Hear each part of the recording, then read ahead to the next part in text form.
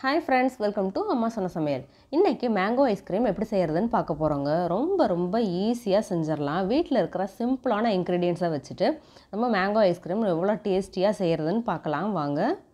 இதுக்கு தேவையான பொருட்கள் 1/2 லிட்டர் பால் எடுத்துர்க்கேங்க. 1/2 லிட்டர் பால் நம்ம தண்ணி எதுவும் ஊத்தாம நல்லா கெட்டியா காய்ச்சி எடுத்து வச்சிருக்கேன். அதுக்கு அப்புறமா 3/4 கப் சர்க்கரை எடுத்துர்க்கேங்க. 3/4 கப் சர்க்கரை வந்து நல்லாவே ஸ்வீட்டா இருக்கும். நம்ம இன்னும் தேவைப்பட்டுச்சுனா நீங்க இன்னும் கூட ஆட் பண்ணிக்கலாம். சப்போஸ் இன்னும் கம்மி பண்ணனும்னாலும் நீங்க சர்க்கரையை கம்மி பண்ணிக்கலாம். 3 மாம்பழம் எடுத்துர்க்கேங்க. 3 மாம்பழம் நல்லா பழமான மாம்பழமா எடுத்துட்டு இந்த மாதிரி கட் பண்ணி எடுத்து வச்சுக்கலாம். அதுக்கு அப்புறமா 3 டேபிள் ஸ்பூன் கார்ன்ஃப்ளவர் எடுத்துர்க்கேங்க. அதுக்கு அப்புறமா இப்போ ஆல்ரெடி நம்ம காய்ச்சின பாலை நம்ம திருப்பி ஸ்டவ்ல ஒரு பாத்திரத்துல ஊத்திட்டு நம்ம ஸ்டவ் ஆன் பண்ணிக்கலாம். அதுக்கு அப்புறமா நம்ம கார்ன்ஃப்ளவர்ல கொஞ்சமா பால் ஆட் பண்ணிட்டு கட்டி எதுவும் இல்லாம நல்லா கரைச்சுக்கறலாங்க. நல்லா கரைச்சதுக்கு அப்புறமா அந்த பாலோட ஆட் பண்ணிட்டு நல்லா கைவிடாம கிளறிட்டே இருக்கணும். இப்போ நல்லா கரைச்சாச்சு. இந்த மாதிரி கட்டி இல்லாம கரைச்சதுக்கு அப்புறமா இந்த பாலோட ஆட் பண்ணிட்டு நம்ம கைவிடாம கிளறிட்டே இருக்கணுங்க. இப்படி கிளறிட்டே இருக்கும்போது நமக்கு திக்கான கன்சிஸ்டன்சி வரும். அதுவரை நம்ம கிளறிட்டே இருக்கணும். நீங்க விட்டுட்டீங்கன்னா நமக்கு லைட்டா டக்குன்னு கட்டி ஆகுற மாதிரி இருக்கும். அதனால தான் சொல்றேன் இந்த மாதிரி கைவிடாம கிளறிட்டே இருக்கணும். நம்ம ஒரு 10 நிமிஷத்துல நம்ம இது மாதிரி செஞ்சு முடிச்சிரலாங்க. மாம்பழம்லாம் நம்ம ஆட் பண்ணி நம்ம ஐஸ்கிரீமுக்கு என்னென்ன செய்யணுமோ செஞ்சிரலாம். பாருங்க நமக்கு திக்கான கன்சிஸ்டன்சி வந்துருச்சு. பாருங்க இந்த மாதிரி திக்கா வந்ததுக்கு அப்புறமா நம்ம வந்து இப்போ சர்க்கரையை இதோட ஆட் பண்ணிரலாம்.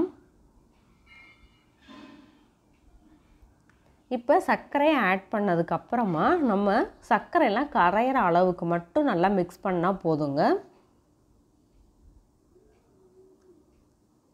பாருங்க இந்த மாதிரி சர்க்கரை எல்லாம் கரையிற அளவுக்கு மட்டும் நல்லா மிக்ஸ் பண்ணிட்டே இருக்கலாம். நமக்கு ஈஸியா சர்க்கரை கரைஞ்சிரும்.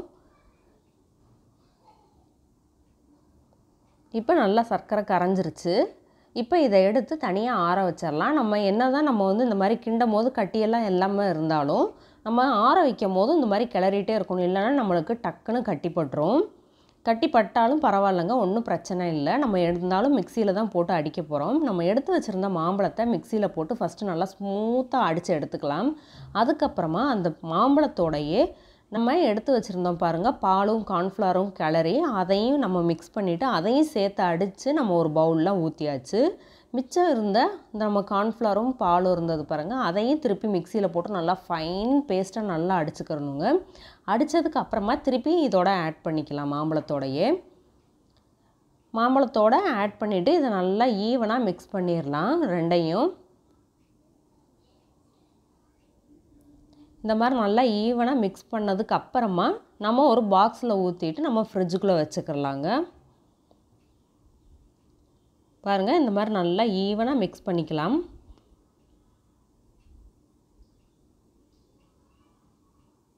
பாருங்கள் இந்த மாதிரி இருக்கணும். கன்சிஸ்டன்சி கரெக்டாக இருக்கும் நம்மளுக்கு.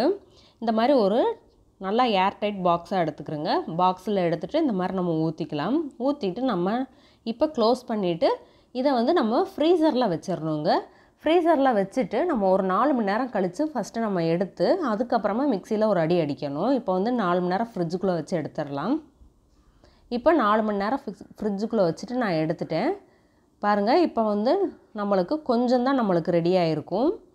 பாருங்கள் இன்னும் சரியாக ரெடி ஆகாமல் இருக்குது.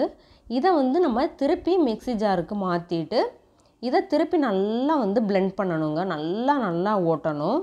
ஒரு நல்ல 4-5 ஓட்டு ஓட்டினோம்னா நம்மளுக்கு நல்லா ப்ளஃபியாக சூப்பராக நம்மளுக்கு ஐஸ்கிரீம் வரும்.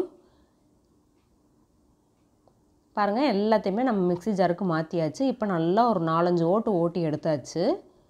பாருங்கள் எந்த அளவுக்கு ரொம்பவே க்ரீமியாக எப்படி நிற்கிது பாருங்கள். சூப்பராக இருக்கும். ரொம்பவே வாயில் வச்சதான் அப்படி கரையும். நம்ம கடையில் வாங்கினதா வீட்டில் செஞ்சதான்னு சொன்னால் யாருமே நம்ப மாட்டாங்க. அந்த அளவுக்கு டேஸ்டியாக இருக்கும். இப்போ அதே ட்ரேயில் அதே பாக்ஸில் நம்ம ஊற்றிட்டு திருப்பி எல்லாத்தையும் நீட்டாக லெவல் பண்ணிவிட்டு திருப்பி நம்ம வந்து ஒரு 8 மணி நேரம் ஃப்ரிட்ஜுக்குள்ளே வச்சு எடுக்கணுங்க. பாருங்கள் இந்த மாதிரி நீட்டாக லெவல் பண்ணிக்கலாம்.